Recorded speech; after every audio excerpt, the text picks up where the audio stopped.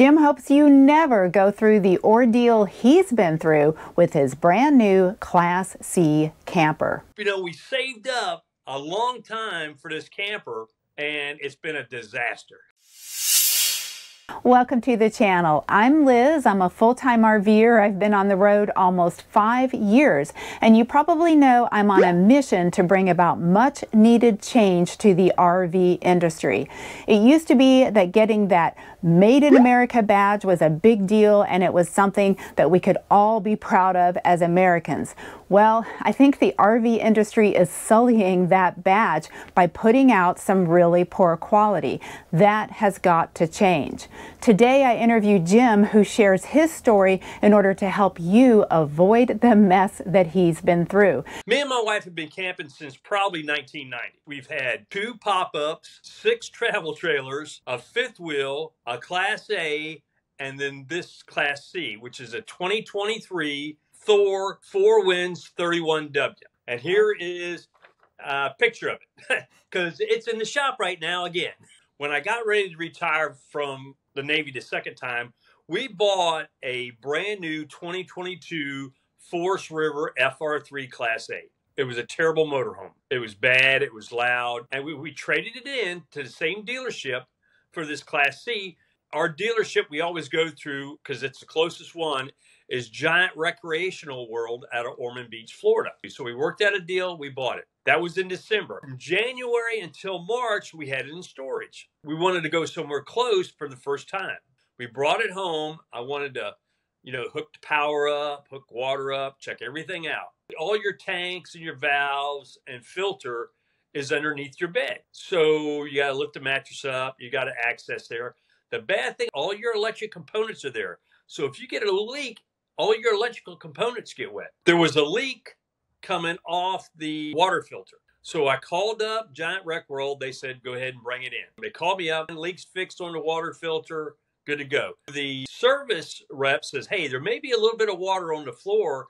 He said that when he was working on it, some water may have leaked out from underneath. I said, okay. I get the camper, I get in, water is pouring out from underneath. So I take my sweatshirt off, I clean up the floor, I come home. We're about 20 miles away from there.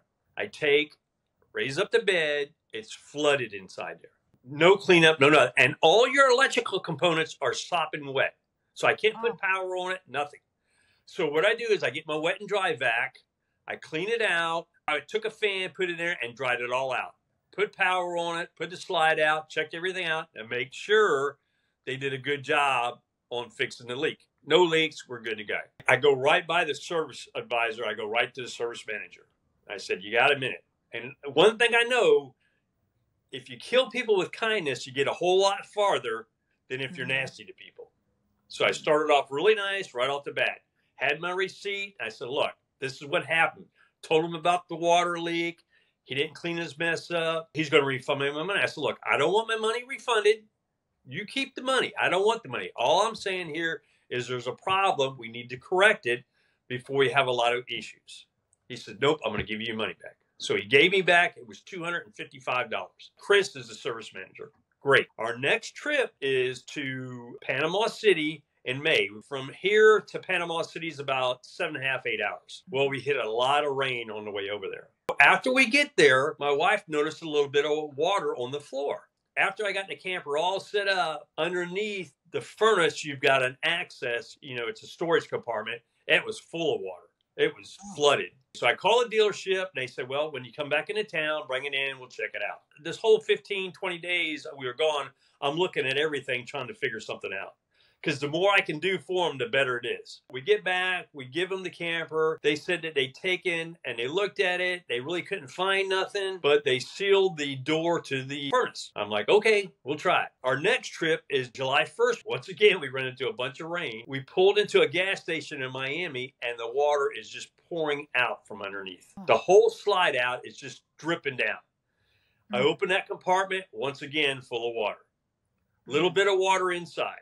It seemed to leak more going down the road than just setting. So we got it back, and they said they'd sealed the windows. September 1st, we were going to go to Disney Fort Wilderness. We had to go get the camper from storage, Brought it home, water in it. Took it in, and they're like, well, we're going to try getting it back to you in time. I said, look, don't do that. Take your time. I'd rather cancel my Disney trip so you will have enough time to fix it, and because I don't want to rush job, I want it done right. They hooked this machine up, called it's a leak test. And what it is it's like a huge fan that sucks air from the outside and pressurizes the inside of your camper, and they go around and they spray soapy water everywhere. And wherever it bubbles, you got a leak. Well, there was leaks everywhere. All this wood in front right here had to be replaced. It was all rotting and full of mold. Now, this camper was built August of 2022. It sat in the showroom floor from August until December when we bought it. It rotted out from December until now. So they had to replace that. They had to reseal this whole slide out. So that trip had to be canceled. So they got everything done. It took them 30 days to fix this. Supposedly, it was fixed. Our next trip is to Helen, Georgia. Get the camper, bring it home, water in it again.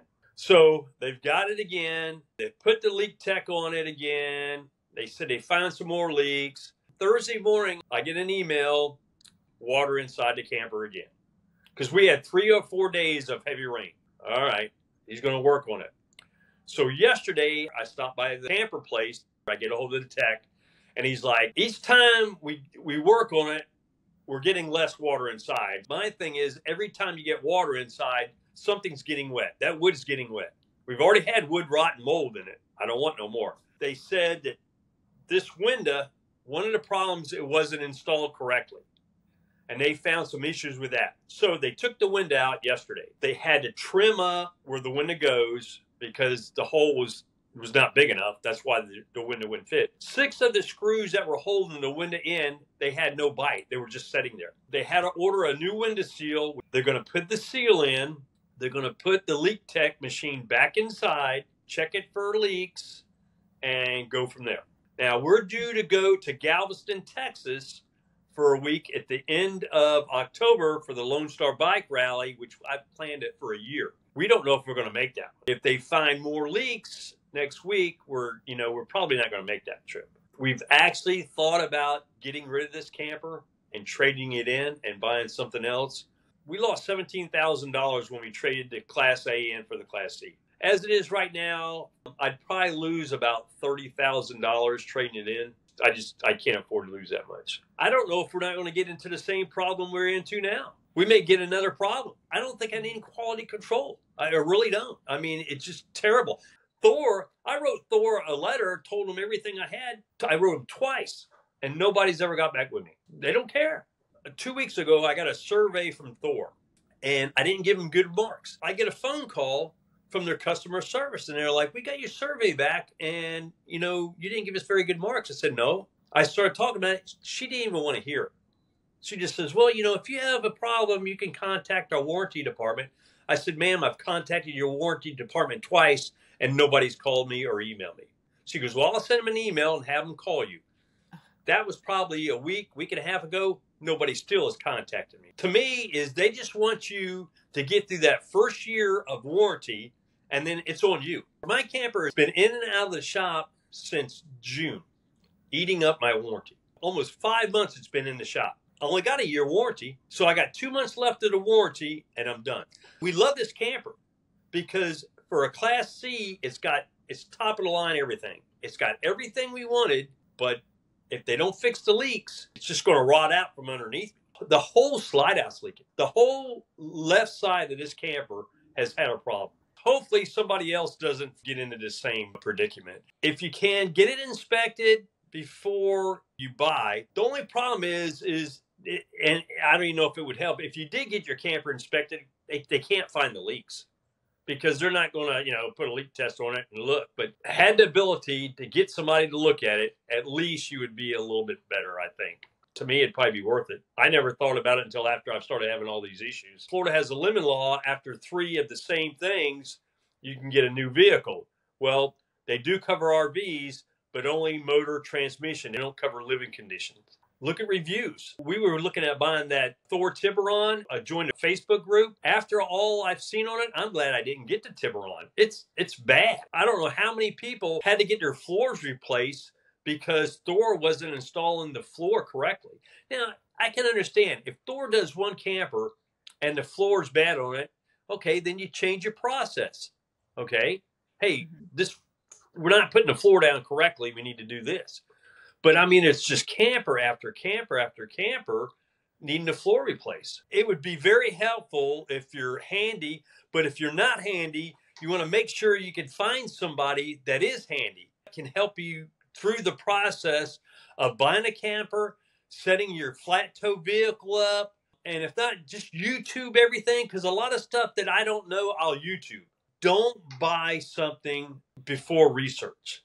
Dealerships, car, motorcycle, campers, boats, they always try. If you buy it right today, we're going to save you, thousands of dollars.